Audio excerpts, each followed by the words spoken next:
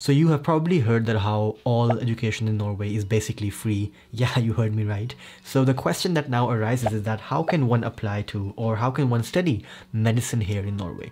So this is going to be a series of videos where I take you guys through the academic requirements in order for you to be eligible to apply for medicine here in Norway.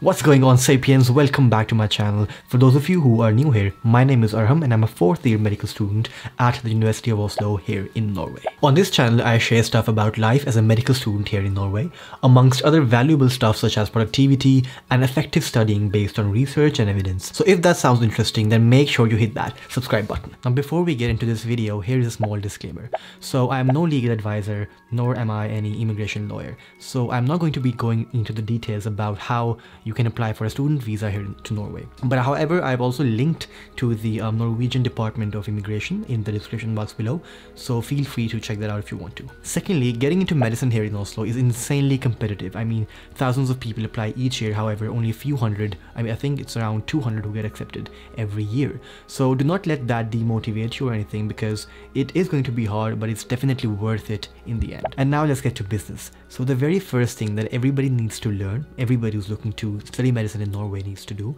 is to learn the Norwegian language. So in this video, we will be going through the Bergenstest, which is a Norwegian language exam. In the upcoming videos, I will talk about how you can get into medicine here in Norway if you have completed your GCSE O-levels, A-levels and IB International Baccalaureate. And here the focus will be on the score and subject requirements and how you can convert your grades from these systems to the Norwegian grading system. In this video, I will be covering 3 aspects of the Bergenstest. Firstly, what exactly is the Bergenstest? Secondly, who needs to take it? And thirdly, what are the passing requirements? In the next video, or in part 2 of this video, I will be going over the following 2 points. Firstly, what exactly or how is the exam structured? And secondly, some practical information related to the exam day. And since time is the most precious thing in the world, you will find the timestamps in the description box below as well as over here, so that you guys can skip through and watch exactly the parts that you want to watch. Now, what exactly is the Bergenstest? So the Bergenstest is the exam that is officially recognized as the proof of your ability to speak Norwegian and is also the highest proficiency level exam.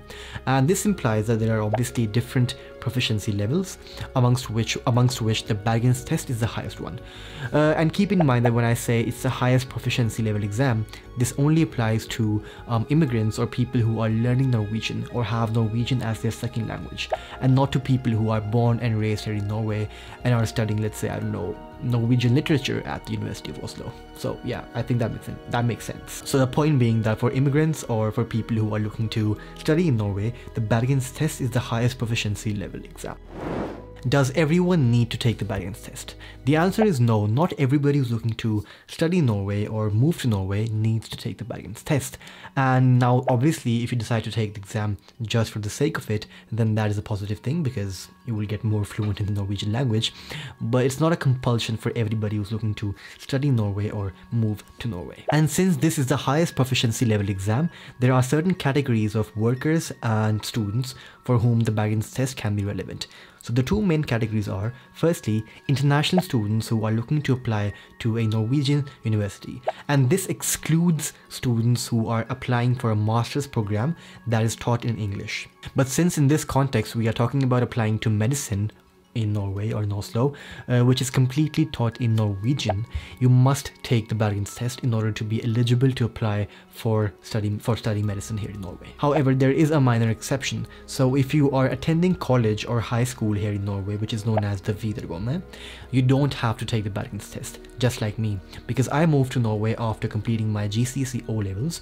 So I moved to Norway and then I learned Norwegian for 1 year before applying to the Norwegian high school or college. So if you are attending college here in Norway, then you don't have to take the Bergenstest. But if you have completed high school or college in your home country or outside Norway and are directly applying to a Norwegian university, then you must document your proficiency in the Norwegian language, either by taking the Bergenstest, which is the one I recommend the most, or by taking lower proficiency level exam, for example the Trinn 3, which I won't talk about in this video. So the second group of people for whom the Bergenstest can be relevant are job applicants.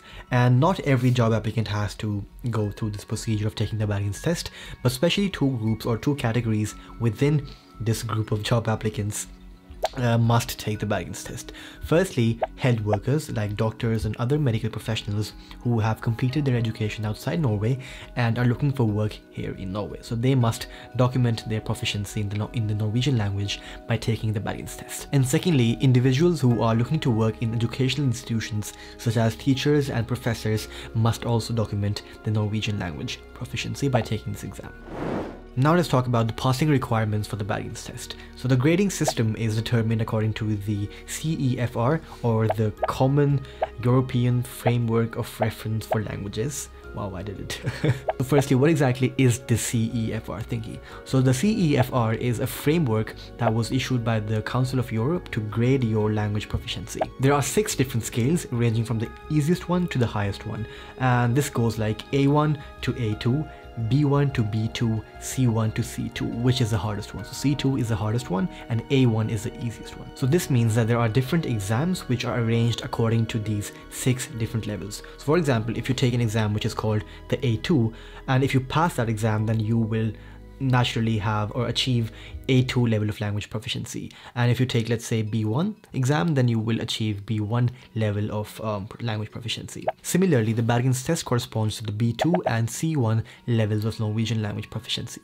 So let's say you pass your Bergenstest with a distinction, or you perform extremely well, then you are awarded with the C1 level of Norwegian language proficiency. However, if your exam goes reasonably well but not as good as the C1 level, then you are awarded with the B2 level of Norwegian language proficiency. However, sadly enough, if you perform anything below that, or like below the B2 level, then you have basically failed your exam and you must resit the Bergenstest. I think that is more than enough information for today. So what exactly have we gone through? Firstly, what exactly is the Bergenstest? So the Bergenstest is basically the highest exam to document your proficiency in the Norwegian language. And not everyone who is looking to study Norway needs to take the Bergenstest. Because for people or for students like who are applying to a master's program which is taught in English, the Norwegian exam proficiency is not a requirement.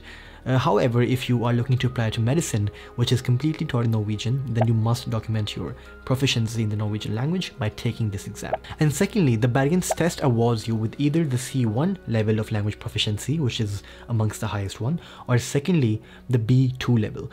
If you pass your exam with a distinction, or you perform extremely well, then you are given the C1 grade, whereas if you perform really well but not up to the C1 level, then you are basically given the B2 passing grade. Anything below that means you have failed your exam and then you must retake your Bergenstest. In the next video, I will be going through the exam structure and more practical information related to the very exam day. Meanwhile, you can watch this video where I talk about how I personally got into medicine at the University of Oslo here in Norway. So I hope you found the video useful, and if you haven't subscribed already, then please consider doing so. Take care guys, I'll see you in the next video. Peace.